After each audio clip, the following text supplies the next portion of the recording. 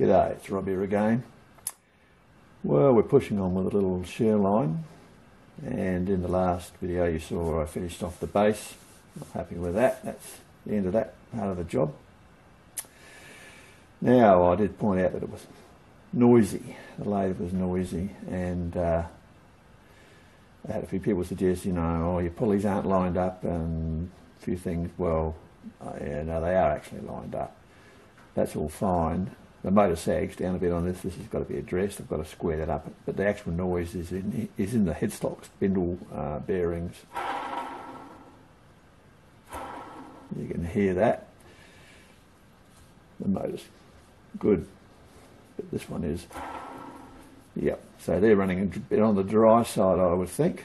So the next job is now to take out the spindle and have a look at them. Now, the early model Sherlines appear to run a different type of bearing to the later ones, and I'll show you what I mean. So here's a schematic of the original Sherline lathe. Interesting, they call it 3.5 inch. It's marked 3 inch. So that's a bit of a interesting point, but that's the model anyway. So this gives a breakdown of how it's constructed and what you're up against. Gives you all the component parts. And looking at this, down here the bearings for a spindle are listed as CBC E19. Now CBC is Consolidated Bearing Company, E19 is magneto bearing. CBC are where I'll get replacements from if I need them, but an E19 is a magneto bearing. It's an open-sided bearing, from what I can remember. I mean, I've worked on magnetos a bit over the years, and pretty sure that's open-sided. It may be one piece, it may not. It might actually disassemble the centre out. We'll have to see anyway. Some do, some don't. Now, the later Sherlines use sealed bearing. They have covers on each side of them, probably steel, I would think. It's a 6004 double Z. The C3 is the level of accuracy. ABEC 3 is probably a brand. I got that off the internet. So, yeah, it looks like these bearings can probably be re-greased, provided they're serviceable. They sound like they're dry. They're not notchy. They might be quite serviceable. It's just a matter of, you won't know, do you pull them out, check over the races with a magnifying glass or an eye loupe and see what we're dealing with. But either way, if they're shot, well, new bearings would probably be $50 a pair, $50 to $60 for two. I've replaced these sort of bearings before, and I'm not really surprised that they are noisy, because my roll down tool post grinder, which is basically the same era, some of the bearings on that weren't very good. I had to replace some of those, and I put in some NSKs, so almost certainly the bearings that I would get would probably be NSKs, and you get them from CPC. Alright, so now it's a matter of take the headstock apart. Luckily the swivel part just lifts off, and we can leave the bottom bit there and work on it.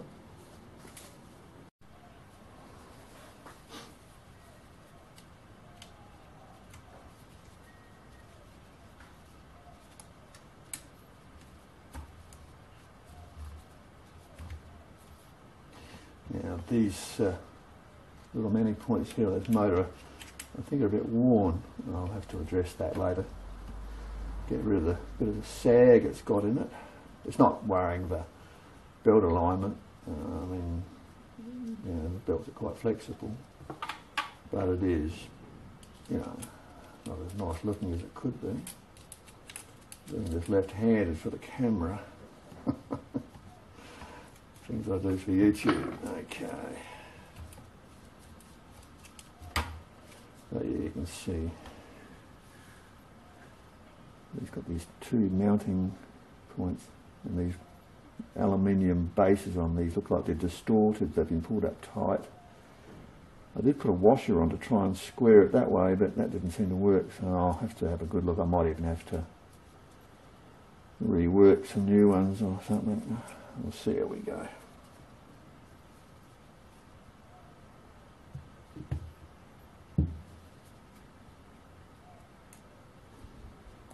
Right, now we take off the little arm.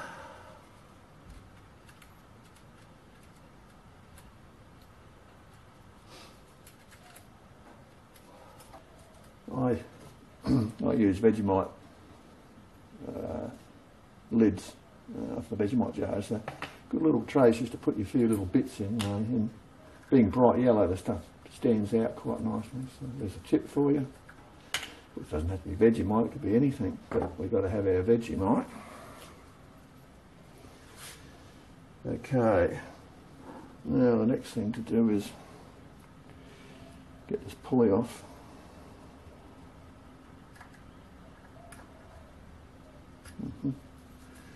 Smaller Allen key required.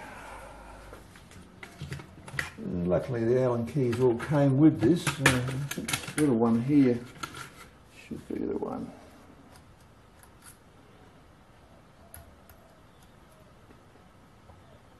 It is. Yes, it is. Right. Right, so this is where you use a little cheater bar. Save your fingers, you've got to go in deep.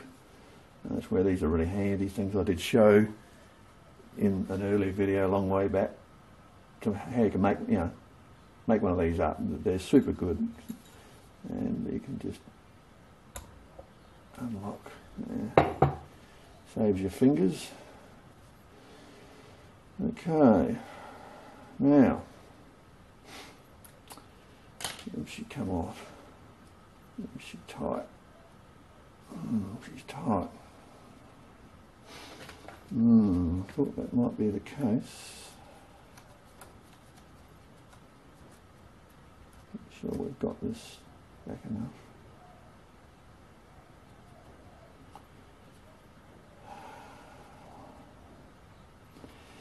Now, being aluminium, it doesn't want to come off easily. You've got to be very careful. Can't use, using pullers on this. There's the grub screw, it came right out. No, I'll just put it back in for now so we don't lose it. Just a bit. Yeah, you can't really use pullers on aluminium very easily, not without end screws.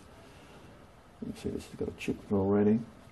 So what we'll do is we'll use coefficient of expansion, and we'll heat up the aluminium with a hairdryer, and hopefully that'll let it expand away from the spindle enough that it will loosen it and come off. So that's the plan. This is an old hairdryer I got off the side of the road, junk day, and it's good for heating up, it's drying stuff. They're handy, they're quite powerful. I need some gloves now. Okay, obviously don't want to burn yourself, so put some gloves on. Well, there's always a hole. You're going to burn yourself anyway. I'll get another pair of these, though. It's not very good. The other pair are even worse, so I'll have to go with these. Just watch it up. Get a burn. Alright, give it a go.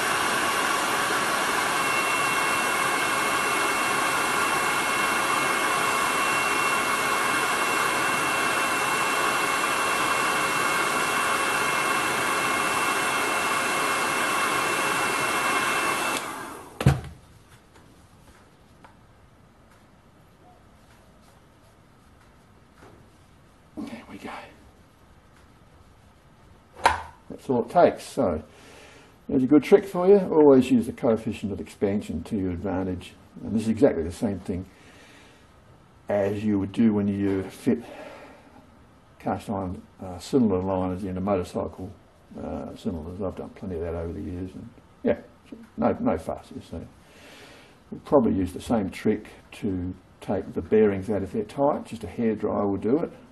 You could put it in your oven, just heat it up, as long as you don't go hot, too hot and burn the paint. You have to keep the temperature down to a reasonable level. But so there you go. It's actually not that bad heat wise. All right.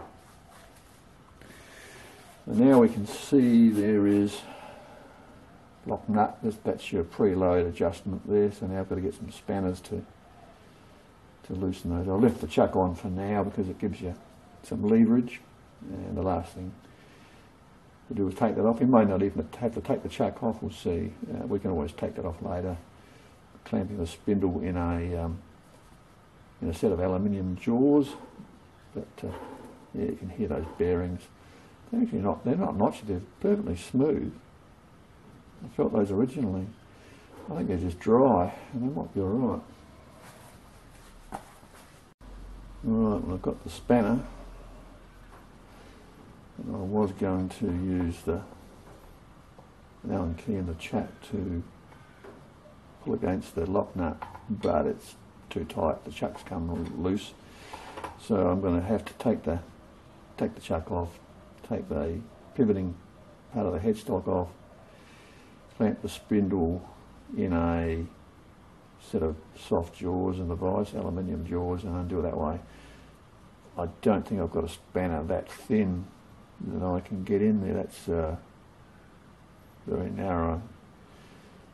I have got some narrow ones, but I've got my doubts, so I think our plan will be to clamp on the spindle end, which shouldn't worry it if you use some V-blocks, aluminium V-blocks. Right, so we'll take the chuck off for now.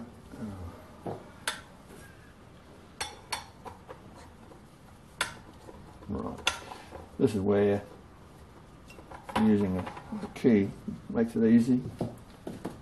Saves putting a load on those little Tommy bars, and we're going to be alright that way. Here's my shim, and then when you put these back, if you want to keep them centred, because there is a bit of movement, because you've got a space at the back of the thread, try and hold it centre when you do it up. Just put a little smear of grease on it, and that'll just keep it in position, and that'll solve that little issue. Okay, so next thing is going to be to take this off.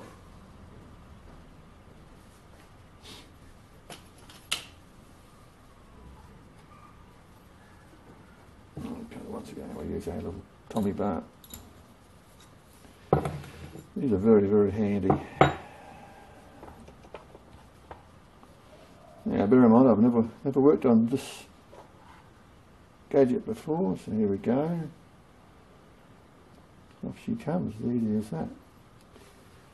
So this just pulls up onto a locking pin as a centre section. The wedge is, I presume, to keep it in position, and you could possibly use that to give it some vertical adjustment up and down, I should imagine. If, say, there was some problem with the alignment vertically, I should say if you use a little shim, or you could use that wedge to tilt the head slightly. Interesting. Keep all your screws in position so they don't lose them. Now we can work on this. I'll get this off the bench and yeah, get on with the job. Oh, I see that wedge has got a very slight taper in it, so that's what it's there for, to basically, yeah, lock in and also give you some vertical adjustment. Interesting. So now, I must stress that you've got to be careful you don't mark your your nice piece of lathe material, your lathe component. So to avoid that, I've got out one of my best work t-shirts, as you can see. It's a work t-shirt, it's not a going out t-shirt. I mean, it's just a little bit, it's not quite good enough for going out. And yeah, now we can safely put our pride and joy on here without marking it. Okay, what are we dealing with? Well, it's exactly what I thought it would be. I'll come in close and we'll talk about it. Right, well, this is an open caged bearing, magneto bearing, as I thought it would be, with that prefix. And there's grease in there. I wouldn't say there's much, and it looks a bit old. So I would say that probably the one up the other end is the dry one. That's where all the real work's going. So what do we do now? Well, the problem we've got is that, okay, I can lock this spindle in padded jaws and devices I talked about originally, and I can get it apart, but the problem is then I have to assemble it and hold this adjusting nut in position while I do up the lock nut. Now obviously I need a spanner for that. I don't have a spanner for that, so we'll have to make a spanner for that, and it's dead easy. I mean, you just, being broad flats on a nut, you don't have to be super precise. You just get some flat steel that will go in there, fit the width of the nut, grind a U section in it. Doesn't matter how pretty it is, doesn't have to be pretty at all. That'll hold the nut, and then you can do up the adjuster when you reassemble it. So that's the next job, make up a spanner.